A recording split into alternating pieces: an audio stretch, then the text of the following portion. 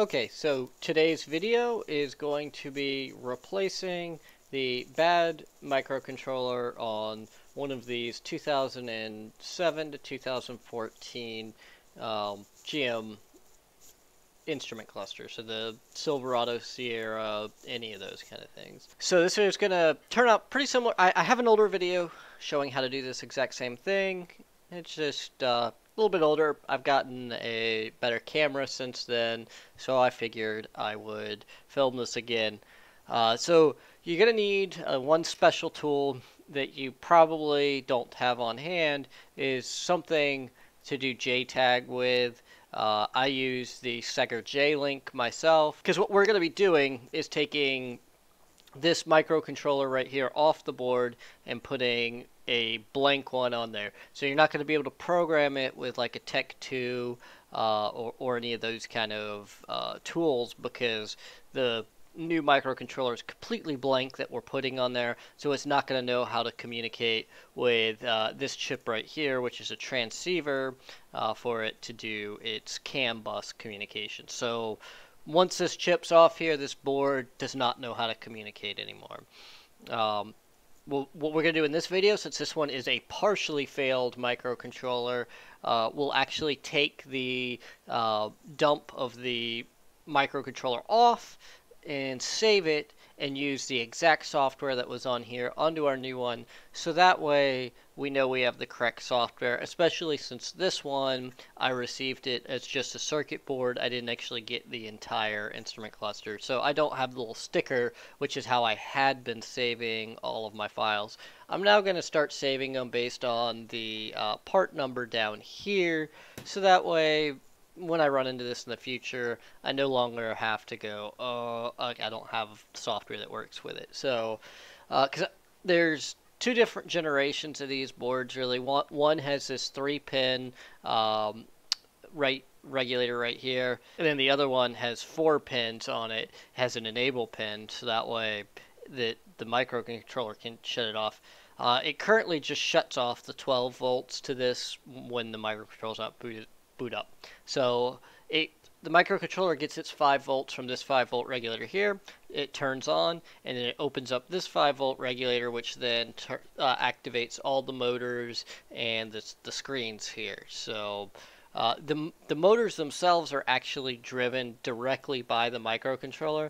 There's no stepper motor drivers on this circuit board. I have run into a couple of them. Well, I've run into one where the motor driver portion of this, a part of this microcontroller that drives the motor, fails, and I replaced the microcontroller on it. It worked for a couple of months, and it came back, failed in practically the same way. It failed on that circuit that drives that, but it also then that time it failed taking down the circuit that talks to the VFDs. So I don't know what was going on with that one. I still haven't figured that one out yet, but clearly replacing the microcontroller on that one wasn't the only problem it had, and I just couldn't diagnose it down to anything other than possibly a discrete component like one of the ceramic capacitors was just intermittently failing and taking down the motor, or maybe it was getting flyback from one of the stepper motors, and I don't have an explanation to why that one was failing. So if anybody knows, let me know down in the comment section on that. Let's get into doing this repair. So first we'll put this guy on here, and then we'll take the chip off, put the new one on, and continue from there. Alright, so let's get the flash off of this current MCU, so that way because this one, it powers up when we give it some heat. It just is a bad CPU, so it slowly turns itself off and quits working. So we can still clone the memory off of it, though. We can get the flash off of this one to put onto the new one, so that way we know we have the right software version. Instead of trying to go through my pile of them that I've saved on my computer, I just pull it off of this one, make sure I get the right one back on there. So we're going to need to use our Sega J-Link, which is what we're using to JTAG into this. If you have a different JTAG tool, you go with whatever you use. So yeah, And since this is an EDU version, I can use JFlash to read. I just can't use JFlash to write. I have to go into JFlash Lite to write. Okay, so we have JFlash open, and we can see we're using the ST30F772A, which is not actually what this one is, but it responds to all the same commands. The memory is mapped in the same location, so that's what we're going to use. Target, connect. Well, first we have to power up the board, so let's power it up, and I guess it would help if I plugged in the board too. There we go. Now let's see. We'll see if it'll connect. Sometimes they will connect like this. Other times we have to heat it up first and then it can connect. So yeah, it did successfully connect. So now we can read out the flash. So target, manual program, read back entire chip. And there we go. We've now read the flash from it. We have our flash memory of the microcontroller. So yeah, this one, very similar kind of flash going on in here as the 03 to 04s and the 05, 06, 07 microcontrollers. But this one actually has a checksum in here, so I can't edit it. If you know how to find checksums in things, that would be very useful.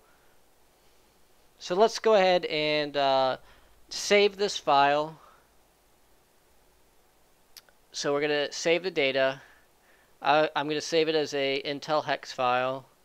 It's just because that's what I like to use. And I was labeling them by date in the sticker, but since I don't have the sticker from this one, because I just received the bare circuit board here, I'm going to use the circuit board number here. So I'm just going to first just do 08 or up MCU, and then that board number there, so that way I know what this is in the future. Now if I get another one of these in the future, that it's this board number and the microcontroller's dead on it, I know this flash will work with it. So I still have a useful flash in the future.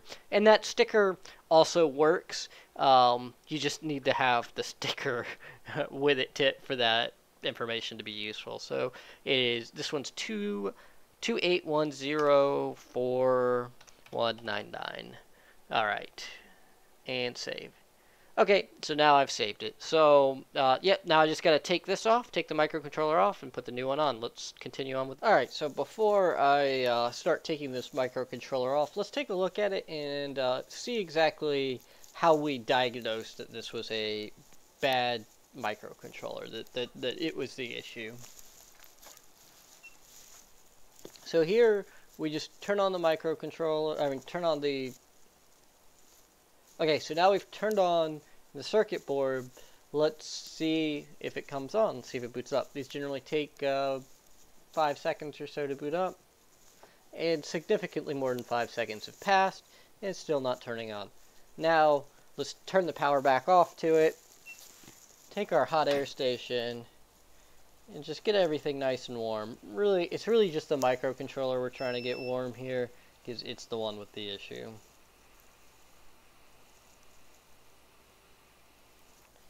Alright, just getting it warm, not trying to desolder it or anything. And now it should come to life.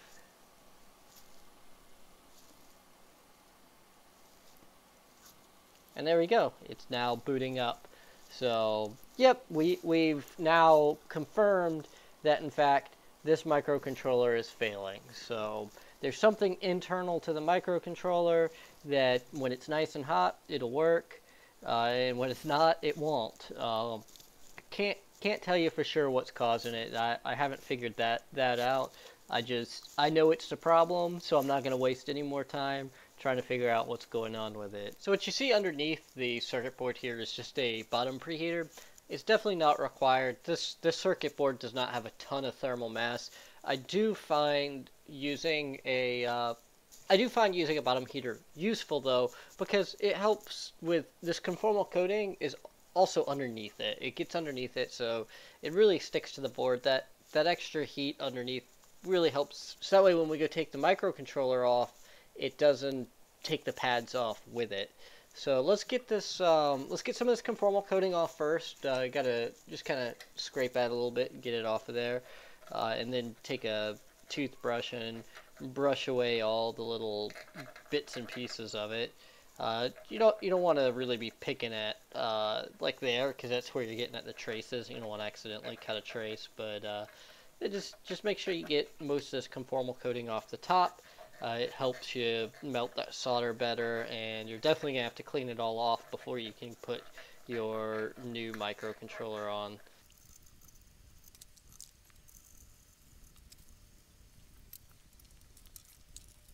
Alright, now we're going to turn on our preheater before we do this. The other nice thing about using a preheater like this is you can slowly bring the temperature up instead of just blasting it all the way at the full temperature, which helps prevent warping, cracking of any of the solder joints here too. So it helps protect all of the chips around it, or components around it, better word to use.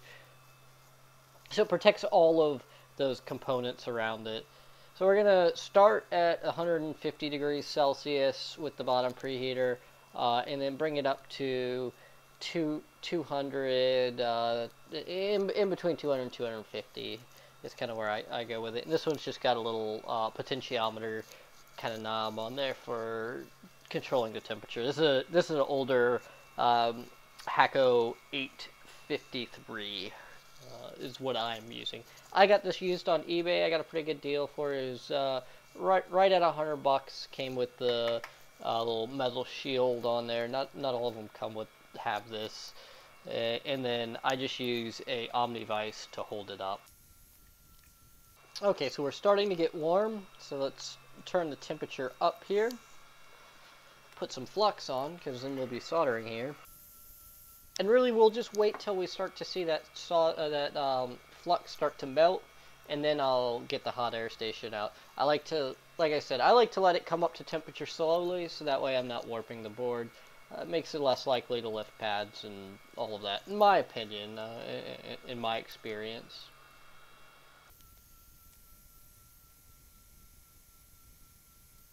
Alright, so as we can see, most of this flux has started to melt. Some of it's not, but that's just because it's up on top of the chip. It takes longer for that heat to come up. So we're going to go ahead and get started with the hot air station.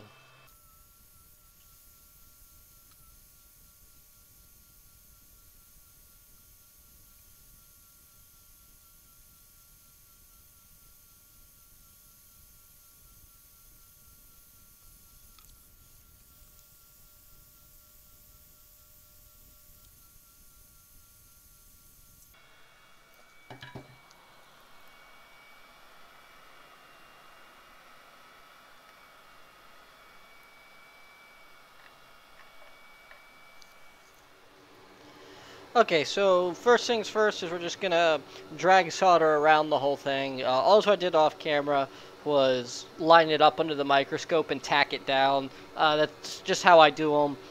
I just tack down a couple spots there. It's really tedious lining up the pins. No point in showing that. It's put the pins where the pins go.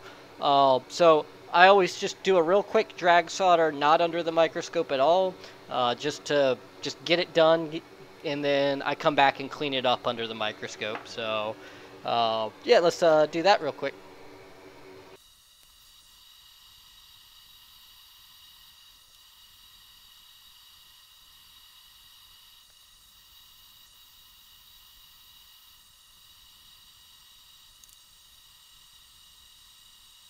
So now what we're going to be doing is just cleaning up our solder bridges that we have from the excess solder. Because like I said, we were just going for a quick run across it, not trying to get it on there perfect on the very first try. Obviously, when you come across with the solder wick, you end up taking up just a hair more solder than you need to, and you can just borrow that from the other pads. There's always plenty of excess.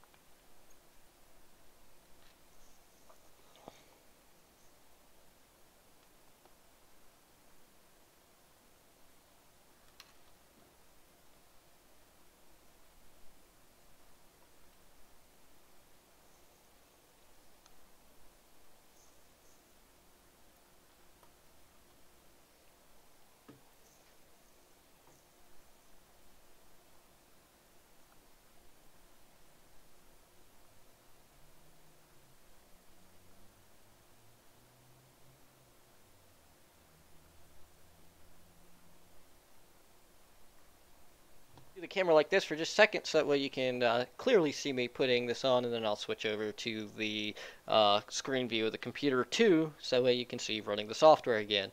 I know in the beginning of the video I didn't show putting this on because I was planning on showing it now.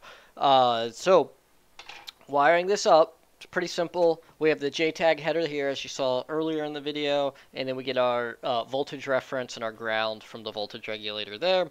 I just keep this little page of the datasheet. This is page 19 of the datasheet. It has the JTAG interface there, and I just wrote down so that way I don't lose track of it. And I recommend if you plan on doing a few of these, just do the same thing so that way you pull it out of your folder whenever you need it.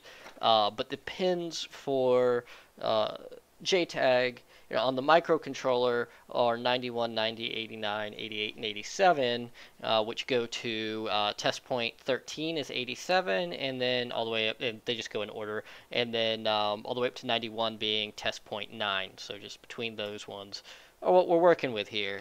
So, and that goes, I wrote right here, my J-Link. Now, if you're using a different JTAG tool, I'm not an expert on doing microcontroller programming, and I definitely know you could use like a bus pirate and some other things that can do JTAG to do this that are not the Sega J-Link, but the software is nice and simple to use, so it's what I use.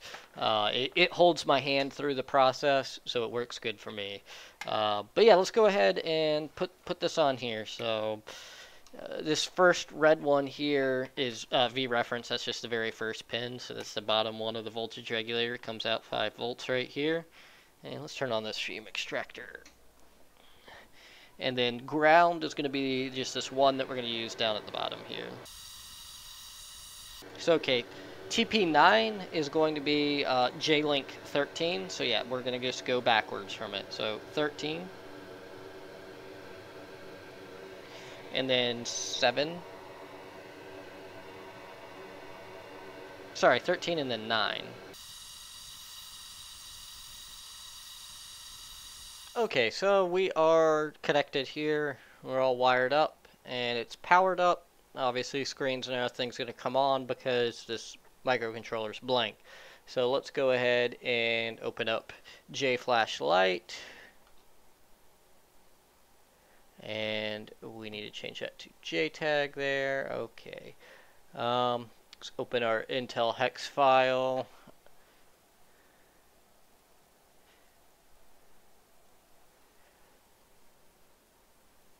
And then we're just going to program device.